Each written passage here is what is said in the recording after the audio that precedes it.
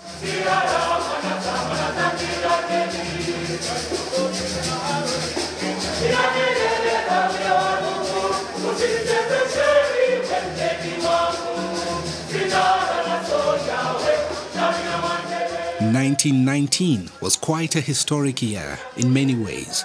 The Treaty of Versailles was signed to end World War I. Nancy Astor became the first woman to sit in the UK House of Commons. On 25th October 1919, at the Waldorf Astoria Hotel, the Medical Women International Association was formed. Dr. Esther Lovejoy was chosen to be the first president. Popularly known by its acronym MWIA, the Medical Women International Association was established to champion the cause of female medical doctors from 90 countries in 6 continents around the world. Who is Medical Women's International Association? It's a global NGO, as you already know, comprising of medical women in different specialties. We were founded, listen to this, in 1919. Next year, in a few months' time, we celebrate our centenary. We are older than the UN, than the WHO, than many other medical associations. Just like mothers, we gave birth to all these international associations. The motto of the association is Matris Animo Curante, healing with the touch of a mother. And the main objective of the association is to make an impact in women's health globally. I've been asked by many people, why do we need actually an all-female association? You know, men suffer in medicine. You know, women are increasing in numbers. There will be more medical students which are female. You know, women actually dominating very soon the medical world. We don't need an association for women. And I said, of course, it is important because we are strong in numbers, but I think we have still some room for being strong in achievements, saying equal pay, you know, having equal rights, having a voice on politics. And I realized that when it comes to decisions about health and health issues, women are not often at the table. As I've said many times before, in different meetings all over the world, there must be nothing about women without women sitting at the table. There must be space. And we are the ones who will demand for that space at the policy formulating table. Because if we don't, we shall not partake this dinner. We shall remain on the menu. What I have found is that when women participate in leadership, they focus on issues that affect women and children. When we become leaders, we can change situations because we are in those positions.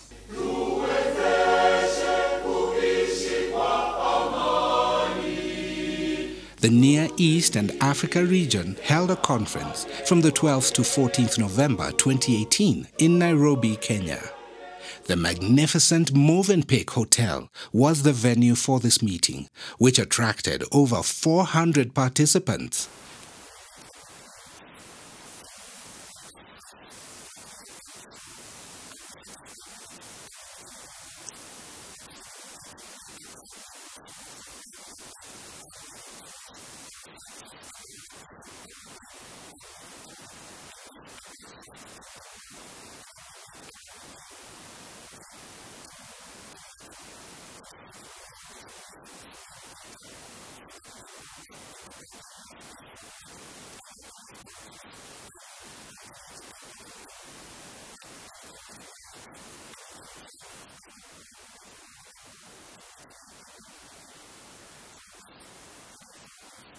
The theme for the 2018 conference was Accelerating Women's Health Agenda, priorities, and opportunities through SDGs.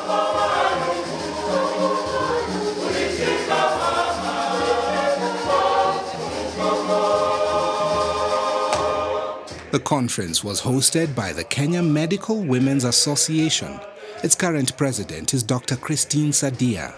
It is my sincere gratitude and honor to welcome the delegates of the 2018 Nairobi MWIA Regional Conference for Near Eastern Africa. It is my humble duty and pleasure that I've been supported by quite a number of sisters locally, but also sisters out the globe, because of the sake of this conference. And therefore, the sisters in Kenya, thank you for the emissaries that you did and even reaching out to other sisters. We did it the first time when Dr. Manguyo was in command, and we have done it again. So we thank God for it. We don't boast about it, but it is God's grace that we are here today. The chief guest at the conference was Honorable Beth Mugo, who is a nominated senator in Kenya. She's also a former cabinet minister for public health. The progress of a society is determined by the consciousness of its women. For this reason, I take this early opportunity to commend the Medical Women International Association for coming together to promote health.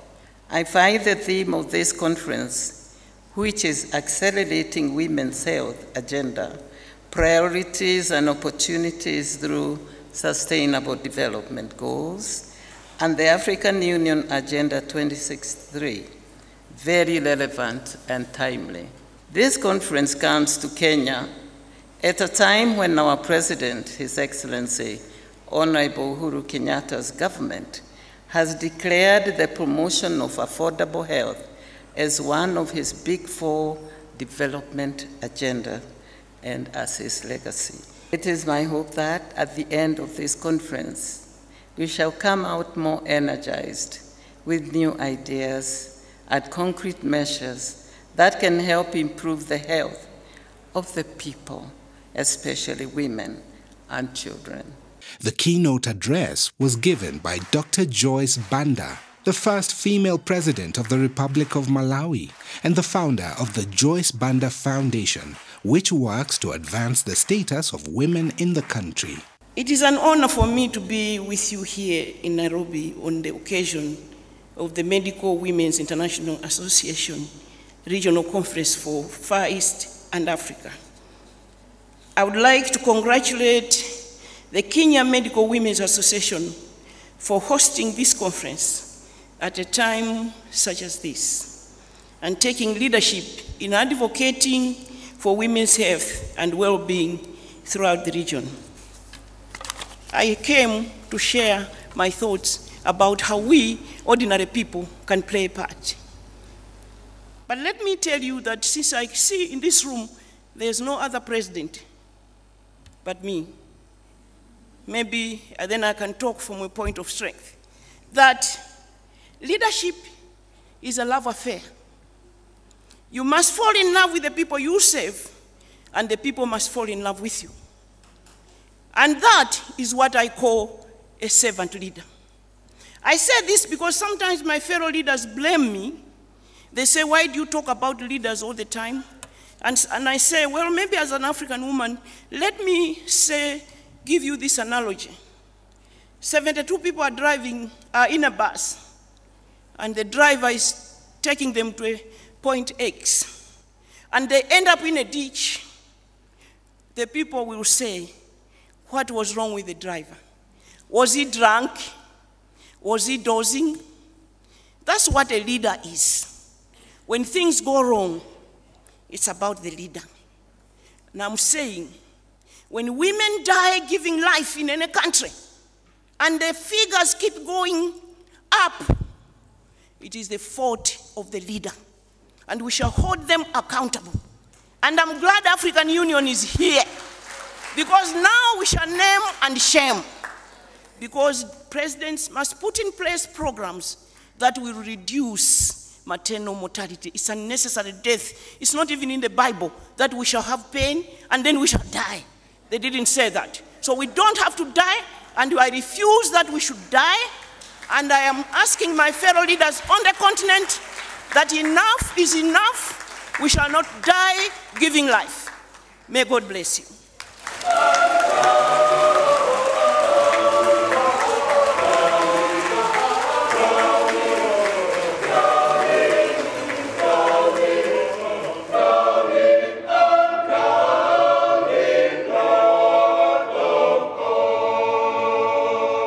The conference had several plenary sessions and parallel meetings with presentations by top women scientists from the region and beyond. You know, our goal, just to remind you, is not only to focus on women's well-being and health, which of course is very important, but we also care about physicians. So our goal is, in addition, to advance physicians and to make them flourish and progress and to make the best of their competences. So this talk is about one focus of the work MWIA is doing, and I wanted to introduce this to you as well, because we feel it's not only working on behalf of women and children, we also work on behalf for you. So there's attempts to blame systemic healthcare and workplace challenges on women in medicine. The fear that women work shorter hours, a fear echoed last year by a male doctor in the US who said that if women physicians want to make more, they should just work harder. Other pushback includes the fact that women are choosing to go into family medicine, pediatrics, psychiatry, and OBGYN have the highest number of women in medicine, and we are lacking women in orthopedics and not making progress in diagnostic radiology and neurosurgery. Studies have found that women physicians are 5 times more likely to experience opposition to career advancement and 3 times more likely to experience actions they perceive to be disrespectful or punitive within the workplace. So what we don't like, we try to change. So we are disruptors. Whatever is needed, we try to do. So we advocate for policies on gender-based discrimination and harassment. So we have disrupted the traditional practice of medicine, and we need to keep being disruptors. So, in our country, Mali, we say that the maternal rate of mortality is very high. We say this again and again. I've got to say that this rate that we qualify as high represents what is really documented in hospital census. That is to say that sometimes we haven't had a study in Mali talking about maternal and the deaths that are happening in the households.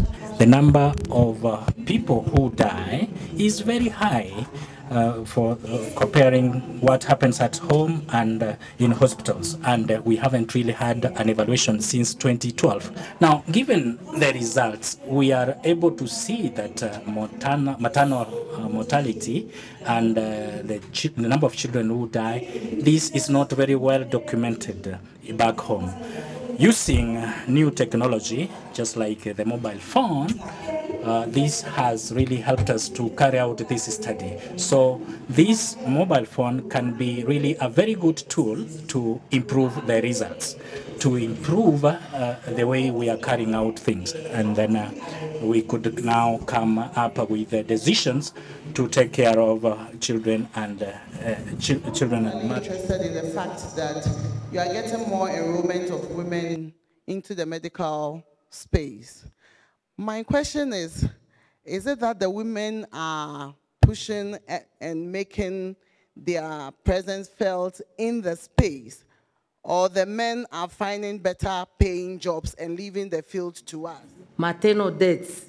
We would really like to know what is the number of total deliveries given this high mortality rate in one village. I think this is very, very important. In one health district, you can get about 30 villages. So it's not a single village, but we're talking about 2 health districts. And in one health district, you can get a number of villages. So it's on a period of 15 months. My first question is to Millicent Olulo.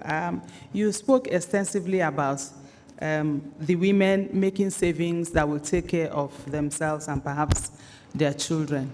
Is there any plan for the men? We have a problem. Over 85% of invasive cervical cancer cases which are diagnosed in the world come from our part of the world. We are not doing well. I'll ask the lady from Ghana on cervical cancer. You said you have improved. So can you give us statistics before you started the awareness campaign? What was the statistics? The lady from Ghana also. I want to know what kind of screening you do. Is it VIA? Is it pap smear? You didn't say what kind of screening you do. At Aga Khan University, and my question is to Dr. Elizabeth Mishika. Merci beaucoup pour votre présentation. Thank you very much for your presentation. I would like to know, particularly, do you have a difference between the West and DRC with regard to maternal and infant mortality? And what are these kind of differences with regard to these centers that you are setting up for women? To finish up, we would like to say that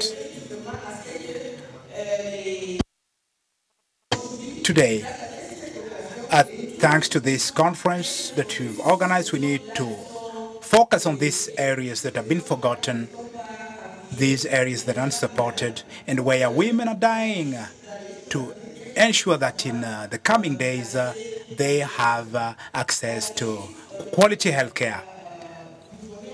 What are the reasons for these maternal deaths? We know that women don't show up to the clinic soon enough. They don't feel that they have the financial means to access these services. The quality of care at the healthcare facilities is poor. They're very often, especially in rural areas, understaffed, poor medication supply.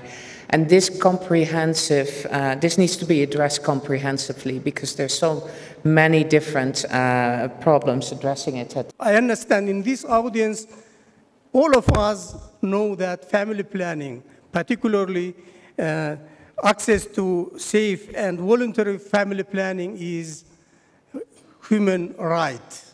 And we also saw that family planning is central in gender equity and women's empowerment, reducing poverty, and achieving sustainable development. We saw that several human stories there that if women has no access to family planning, this threatens their ability to build a better future for themselves, for their families, and for their communities. Now, talking about reproductive coercion in our case, we are referring to a form of gender-based violence, and it consists of some male partner behaviors that intend to reduce women's access to the use of voluntary family planning services. And it's categorized into 3 aspects. One aspect is pregnancy coercion, where women are forced to become pregnant against their will, contraceptive sabotage, limiting contraceptive choice. Now, it's important to mention that about half of unmarried women in Kenya report that their current pregnancies are either mistimed or unintended, and women also experience high rates of violence from male partners. And in most cases, intimate partner violence is associated with contraceptive failure. So what is the ACHES model? As I said, ACHES is an acronym for Addressing Reproductive Coercion in Health Settings, and this is a brief intervention that is implemented within routine family planning practice. So we do not invent anything new, but we just fit in within the existing family family planning practice in our facilities, delivered by existing personnel within the health facility, and there is potential for scale-up and sustainability for this particular model. On average, there are up to 1 billion people who lack access to basic services. Secondly, another 1 million people fall into poverty every year because of paying for health services. And it has been shown that 1/3 of households in Africa and Southeast Asia have to borrow money whenever somebody falls sick and they have to seek treatment. And lastly is that there is a demonstrated return on investment. When we put money into health, it's been shown that an investment of just $1 could translate to up to $9 to $20. We also looked at how do we make it as a goal gradient, so that you do not have to, you may not be able to get 500 shillings in a day, but you can get 20 shillings, you can get 100 shillings, just $1. If you can able to ring-fence it in the phone, it can be able to help you when you're actually sick, and this is able to, by the end of the month, you will have the 500 to pay for your premium. And many other methods that we use to ensure that these women can be able to save for their health care and are financially able to support themselves. The insurance field has always discriminated against women. They don't pay for gynecological problems. There are certain illnesses they don't pay for that women suffer. Has this changed? If not, what can be done? Because the Constitution of Kenya is the #1 defender, and it has declared equity in all fields, including inheritance. If women can inherit land, why can't we get full coverage like men? Thank you. One of the areas that we're looking at is to what extent are women getting information around Linda Mama program, which is basically a free maternity service that is supposed to be given to women. And therefore, if you are not registered, it means that you cannot access the facility. You are not even aware what kind of services are offered under this free maternity service that the government is providing. What is free when it comes to quality maternal health care? Those are the questions the governments need to answer. Do teenagers have reproductive health rights? Those are questions that we ask ourselves every time, especially if you work in the non-government sector, or if you're a lawyer and representing an adolescent in court or trying to champion for their rights. You also ask yourself whether the right for teenagers to, if the teenagers have a right to access family planning. But as long as you recognize them also as human beings, then they are part of this sustainable development goal. When you speak about health, you also speak about their health and all the services that they need. Sustainable Development Goal number 16 on peace, justice, and strong institutions. It calls for the reduction of all forms of violence. Now, reduction of sexual violence can be achieved through strengthened enforcement of laws in our jurisdictions, resolute court judgments, medical legal reports on sexual violence which supports the survivor's account, meticulous history taking which enables precise documentation and collection of trace evidence. Where you do not have a complainant who is able to articulate their case, maybe because of age or because they have a challenge, then the medical evidence is very, very important and should be given in a proper way. I will go straight to the work that I do with specific reference to sexual violence. One of the cases in my portfolio happens to be women who suffered sexual violence in northern Uganda. One of the greatest challenges, of course, that I envisage in the courts of law is the presentation of evidence, and in particular, medical evidence. I intend, of course, to rely on the expertise of medical personnel, especially those who offer psychosocial care and support, because I do note that every time I go to the field to speak to these ladies, they exhibit the consequences of the trauma they underwent. So for me to impress it on the court, I will need a professional to do that. And I'm glad to report that we have quite a few that we are working with. And we hope that we will be receiving justice at the end of it all. Let's look at what we found with just the abortion patients. And So we look at the individual data. These were youngish women. You can see most of them were between 20 and 29. Most of them were married. Level of education varied between primary, secondary, so most of them were around the secondary education. With regards to the gestation, most of the gestation was early. It was less than 13 weeks, but some going even up to 28 weeks. We looked at incomplete, septic, and complete. And you can see, if we look at septic compared to the incomplete and the complete, we see that more women would die if they had a septic abortion. They would have a more chance of having a near miss. So you know that if you have a septic abortion, your complications are much higher. And the top methods was they use medication, that's misoprostol, or other procedures to empty out the uterus. They said they terminated the pregnancy at home or in a private facility, or less commonly in a public facility. Where did they get the information? It was usually from friends and partners. And who helped them to terminate this pregnancy? It was mainly health practitioners, either the doctors or the nurses, and less commonly, their friends, which is an indication that unsafe abortion continues to be a public health issue in Africa. So the way forward is to increase access to safe abortion services and family planning so that these unwanted pregnancies do not occur and women do not have to resort to unsafe abortions. Thank you.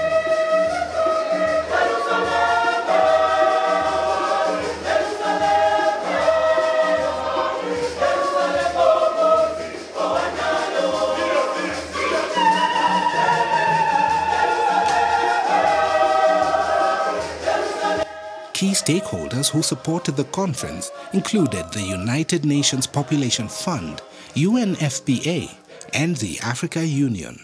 I think for 100 years, the UN after 70 years has started to undergo some reform.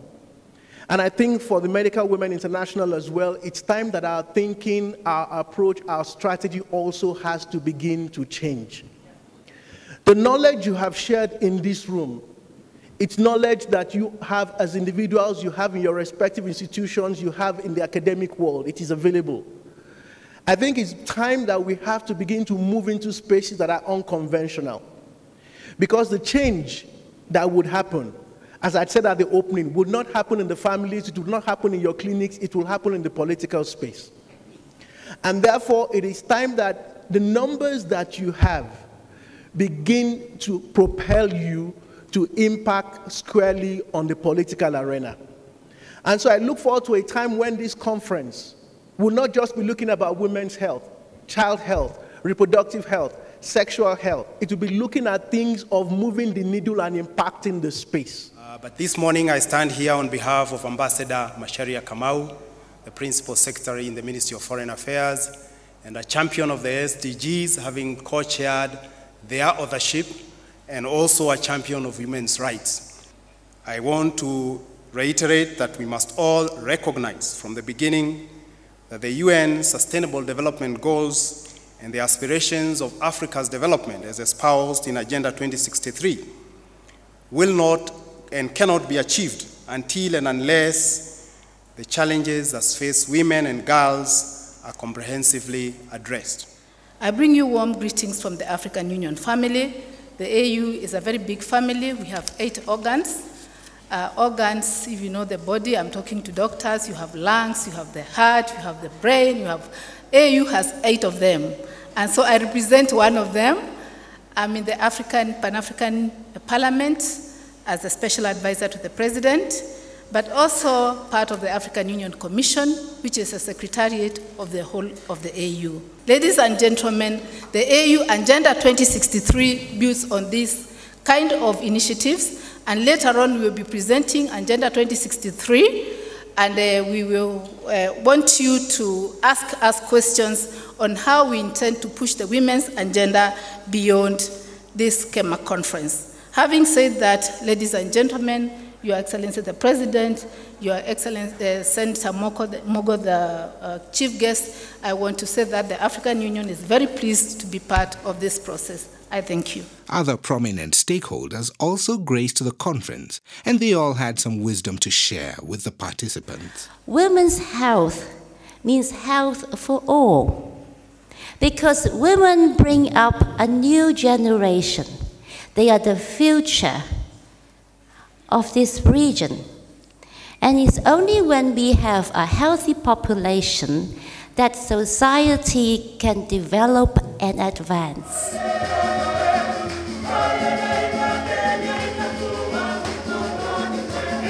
The closing ceremony was marked with pomp and color.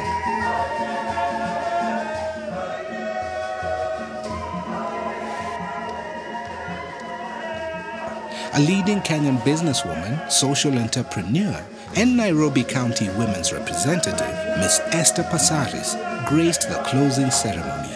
So I want to commend you all for investing your time, investing your knowledge, sharing your experiences, because that is the only way that we can achieve the SDGs by 2030, we can achieve Agenda 2063, and we can make our world a better place and ensure that we leave no one behind. It is now with great pleasure that I declare the workshop officially closed. Thank you, and God bless you.